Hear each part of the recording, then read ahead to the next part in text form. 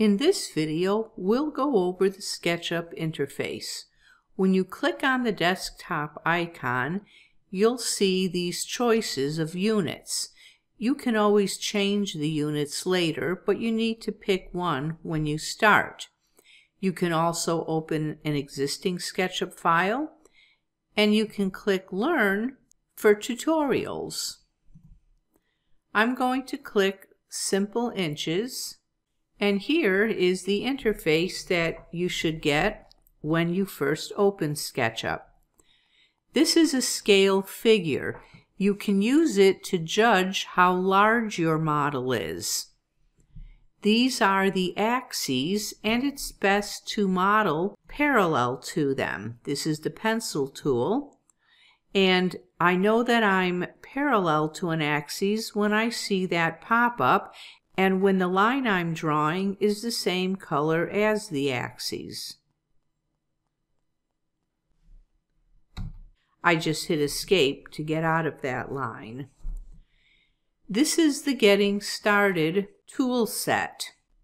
I like to be on the Select tool when I'm not actively drawing. I need more tool sets than this, so if I right-click up here, I can quickly access them. Another way to access them is to go to View Toolbars, and it brings up this box. I like to work with the large tool set on. It's undocked. If I double click it, it will dock. You see I can drag it off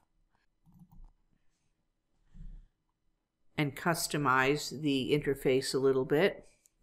I like to work with the standard tool set and the Views tool set on. Double click to dock it, and I can move it. While this box is open, I can also move the icons around.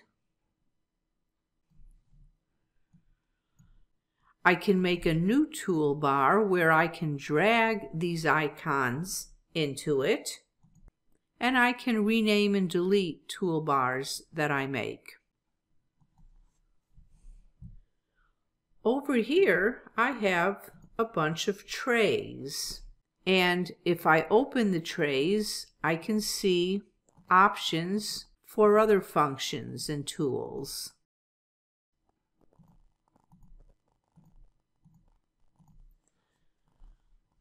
If I come here to Window, Default Tray, I can see which trays are open.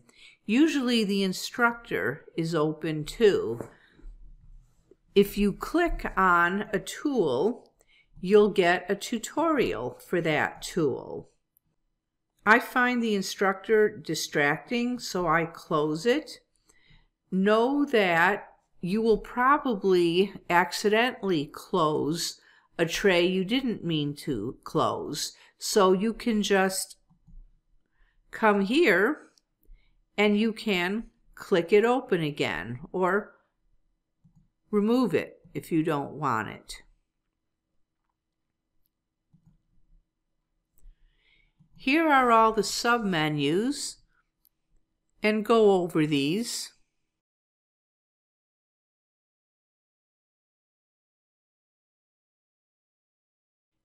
Extensions, you won't have that when you start. An extension is a tool that you download from the extension warehouse. I just hit the space bar. That's the hotkey to bring back the selection tool. So let's start modeling.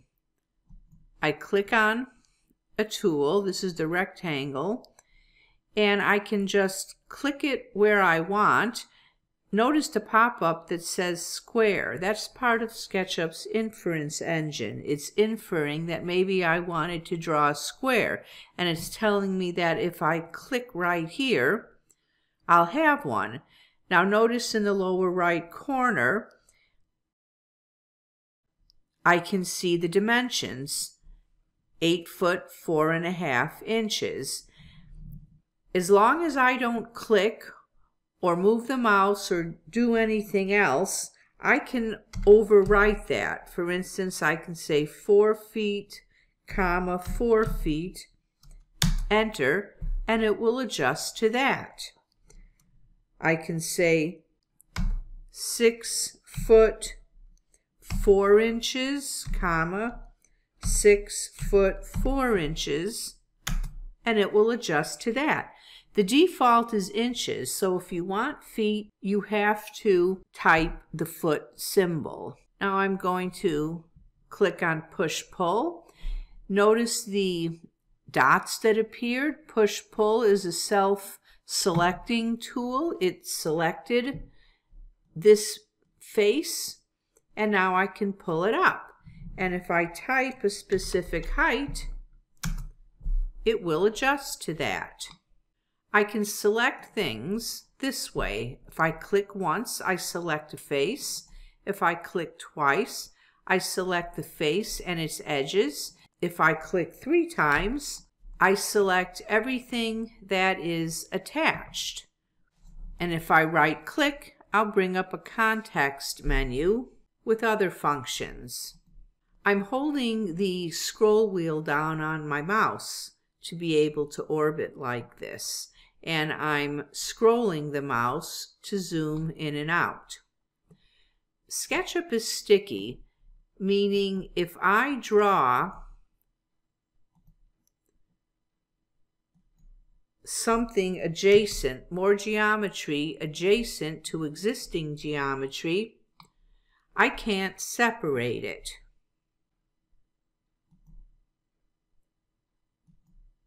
What I can do is select it, right-click, and make it a group. And that way, I can draw more things on here. Oh, I can't push-pull on a group. So you know what? I'm going to undo, and I'll just put another rectangle up here. And now I'll push-pull the rectangle. And if I select it, it doesn't select the box behind it. And I can move it. If I want to edit a group, I need to double-click to open the editing box. And that way, all edits will be part of that group. And then click on the screen to exit the editing box. So that line is part of the group.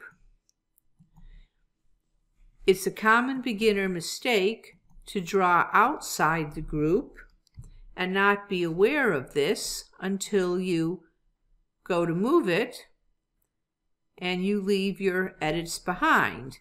Luckily, there's a fix for that called paste in place. If I go to edit, well, first I'll select this, then I'll go to cut, open this up, edit, paste in place, and that puts it inside the group. And I think that should get you started with understanding SketchUp's interface.